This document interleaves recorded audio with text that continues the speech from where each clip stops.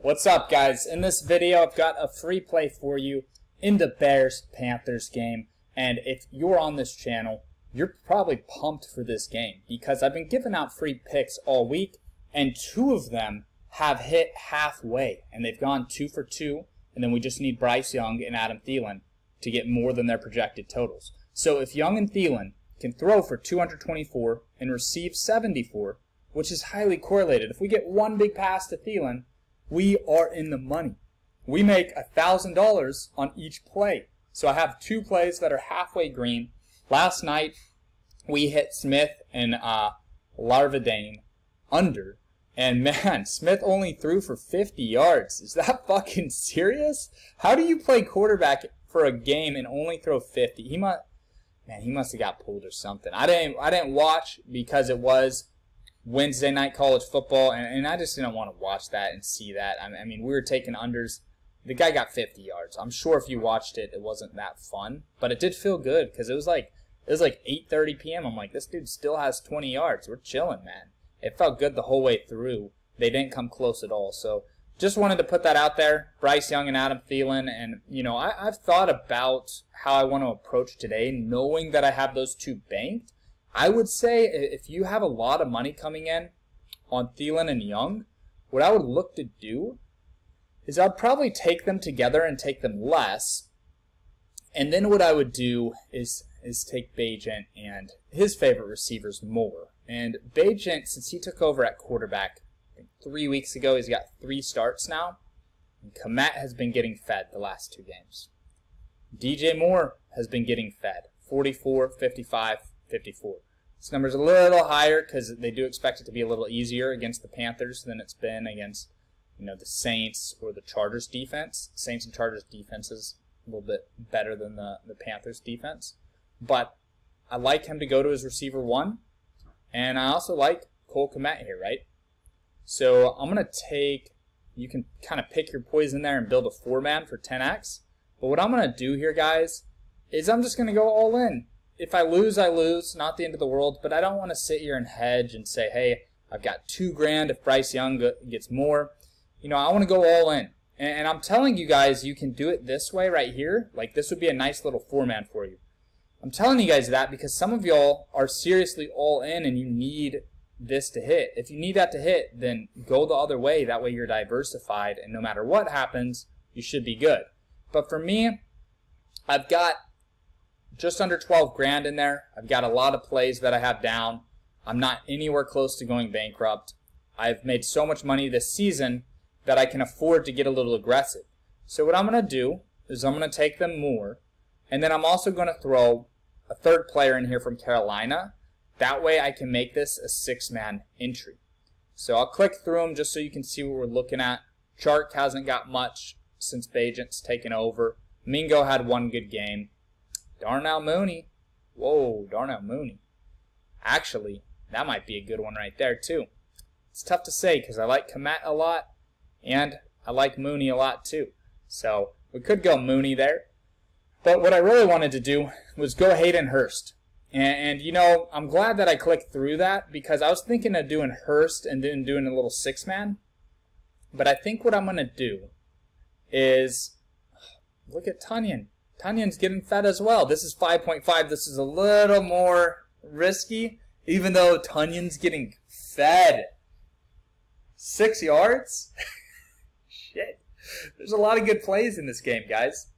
There's a lot of good plays, but I think what I'm going to do is go Mooney. And man, it's really impressive to me how well Bagent spreads the ball out. Because when Justin Fields is quarterback of this team, it's all DJ Moore. DJ Moore's the only guy getting the ball, and a little bit of Komet. But when we looked at those role players for Chicago, you got Tunyon, you got Mooney. Let's just see what's Roschon's doing. Roschon's not getting the ball, so Bagent isn't checking down. He's probably taking off and running is why. And then, yeah, not a ton for his running backs. That's interesting. So what you could do is you could do Bagent over on rushing. So look, let me lock this in real quick. I like this play a lot. It's for Chicago Bears, and then it's Thielen and Young. I even wonder if I should hedge here, considering I get $2,000 if that hits. It's tricky, huh? It's very tricky, boys. I might look ahead. Let's see. Oh man, the payout shift is there. If I do all more, let's see if it's shifted. It's not shifted. Okay.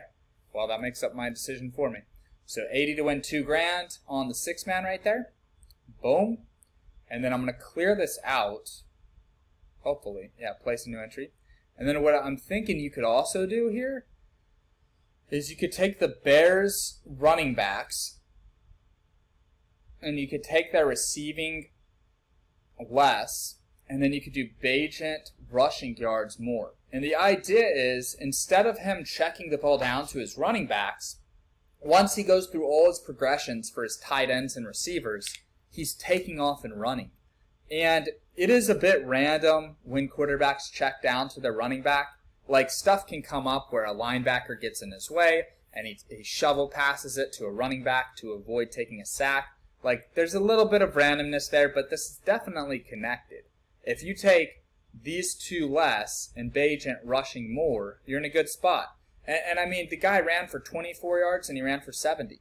So I feel really confident about him rushing in this game. This is a good standalone play just by itself as well. Is Bagent rushing? I like that play a lot, honestly. And what you could do with that standalone play is you could go to other NFL games and you could find players who are part of good trios. So Baker Mayfield and Brock Purdy would be in that category. And you could go Baker Mayfield, and then you could go his top 2 targets, which would be Mike Evans and Chris Godwin. And then what you do here is you build this out right here. So I like Bagent rushing a lot. So what I'm going to do, I am limited to where I can only do $100 on each player. So I'm going to do 20 on this one. But I like that play a lot. Oh, man. So it's not letting me put money on it. But you guys at home, this is a good little play. If you do $5 a play or whatever, I like Bagent rushing a lot. So I would go with that. But I'm maxed out. I can't do Bagent anymore after that 6-man that I threw down to win 2 grand.